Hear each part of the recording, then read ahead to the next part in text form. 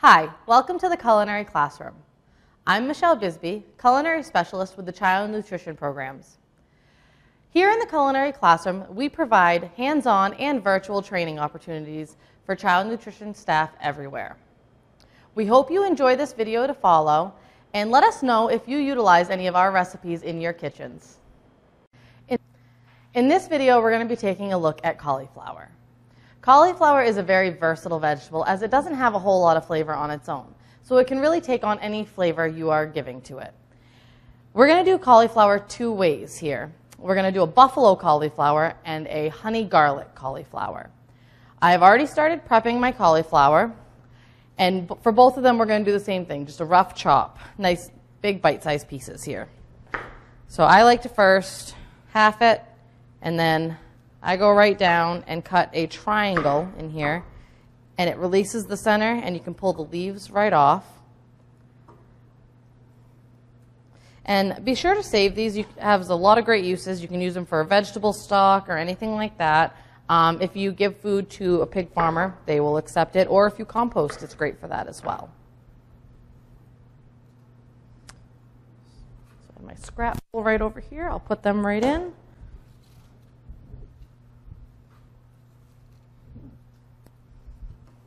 So we're just going to kind of rough chop this cauliflower.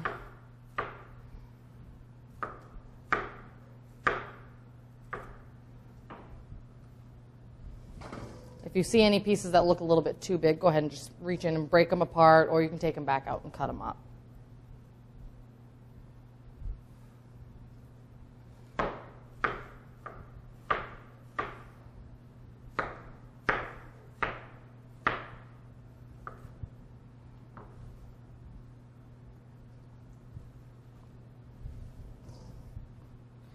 And because both of these versions of cauliflower are roasted, if you have a lot of these little pieces, I would add them right to your scrap bowl because these would probably burn when you put everything in the oven.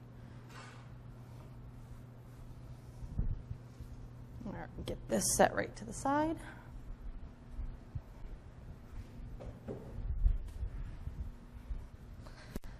So, first one we're going to look at is the buffalo cauliflower. For this, we're just going to lightly season. I'm going to go ahead and drizzle it with some olive oil. And then just some salt and pepper, because you're really going to get the flavor out of this when you add your buffalo sauce to it.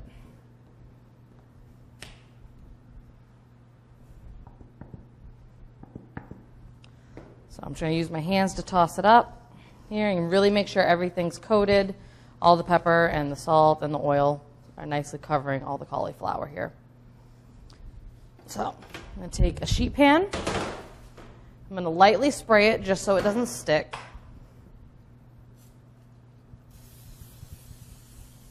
And just kind of spread everything out. And I'm going to pop it in a 350-degree convection oven for about 20 minutes. Make sure to check on it periodically. You might have to stir it around or even turn the pan in the oven because of the fan. So for the honey garlic cauliflower, we're actually going to dredge this, so it will have a breading on it. The first thing you're going to want to do is get a cup of flour, and you're going to put it right onto the cauliflower. And you're going to also add some salt and pepper to this as well.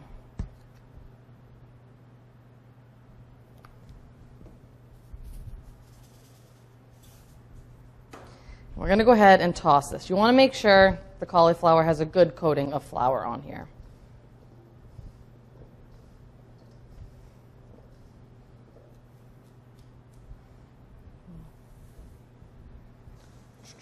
And then in this bowl here, we have 3 eggs with a little bit of water, so it's a nice little egg wash. And then here we just have some panko breadcrumbs. And then, of course, you're going to need your sheet pan. And once again, lightly spray it so nothing sticks. But once you make sure that this is all nicely coated in the flour, this will help the egg to stick to it. Just kind of shake off some of the pieces, get them in your egg, make sure. And I know that there's the whole rule of the wet hand, dry hand. I tend to go more with the not as dirty hand method here. So we're going to get those coated in the egg, toss them over into the panko.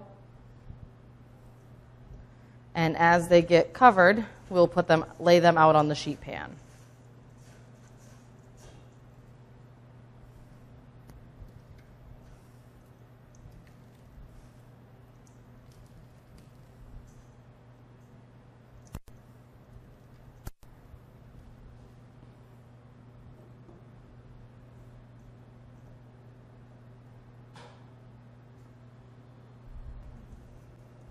All right, and once you get all of your cauliflower breaded, of course we now have 2 dirty hands, you're going to pop these right in the oven with the cauliflower that is for your buffalo cauliflower for about the same time. Once again, pay attention, peek every once in a while. You can always add more time to the timer, but you can't take it back.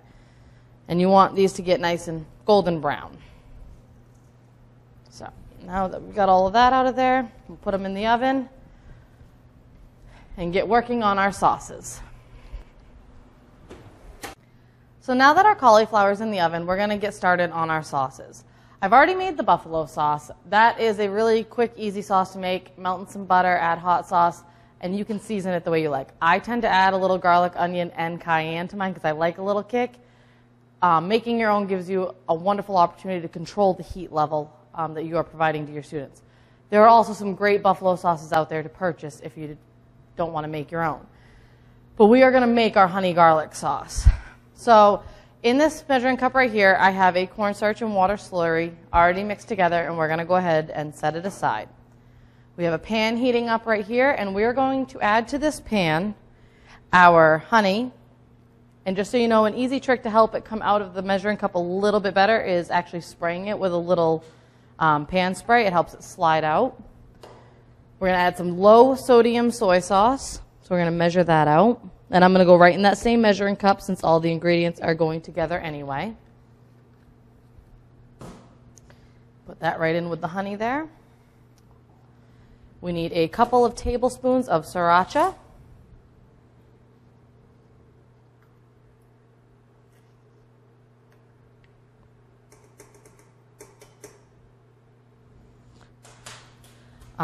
We need the juice of about 2 limes.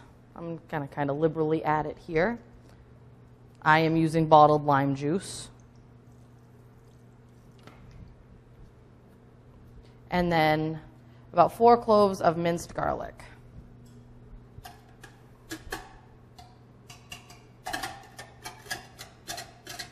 So you're going to want to keep whisking this over medium to high heat until it starts to boil. Once it starts to boil, you'll add in your cornstarch slurry, and that'll thicken it up, and it becomes a beautiful sauce to coat your cauliflower with.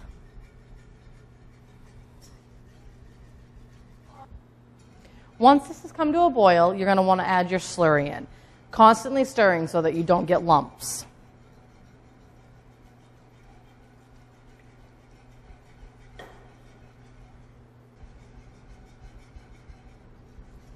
You'll notice that, at this time it usually has stopped boiling a little bit, and that's because the slurry has cooled down the mixture.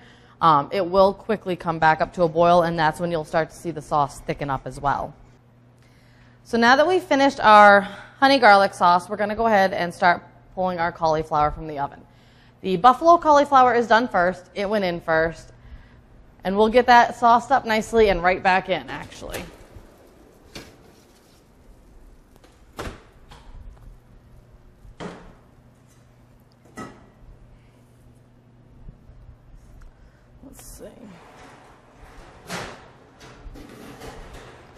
I'm going to go ahead and I'm going to use very quickly a spatula that is not necessarily heat proof. And we're going to go ahead and just put everything right into this mixing bowl over here. Be very careful not to burn yourself. The pan is very hot.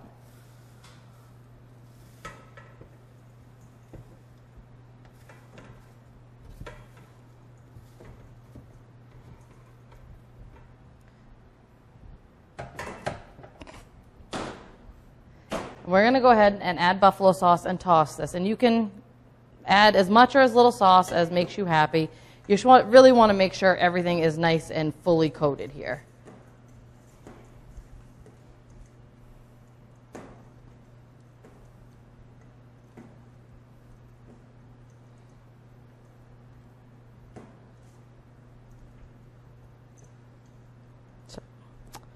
just a little bit more. I like buffalo sauce.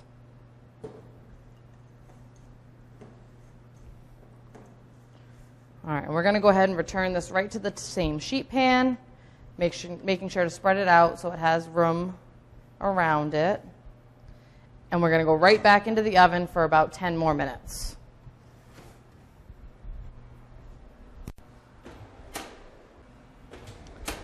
All right.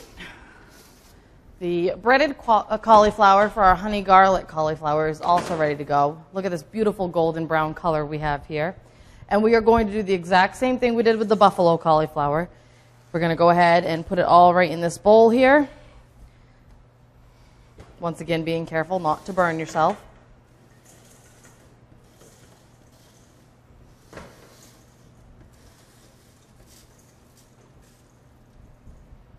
Get this one other little piece. There we go.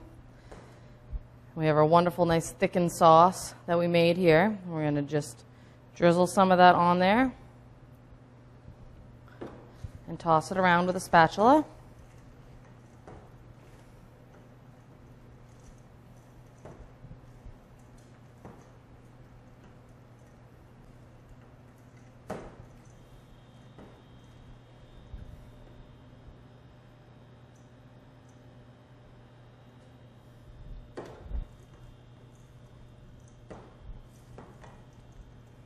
And this is going to go right back onto that same sheet pan as well.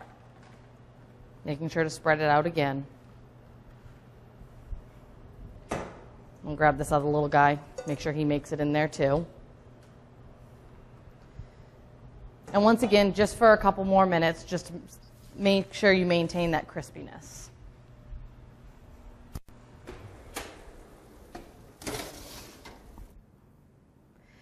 So here are our finished products. We have our wonderful buffalo cauliflower, nice kick to it. And over here we have our honey garlic cauliflower. These would make a great addition to your hotline, to your salad bar, as pre-made salad toppers. And I really think the kids would just absolutely love them. So please give them a try in your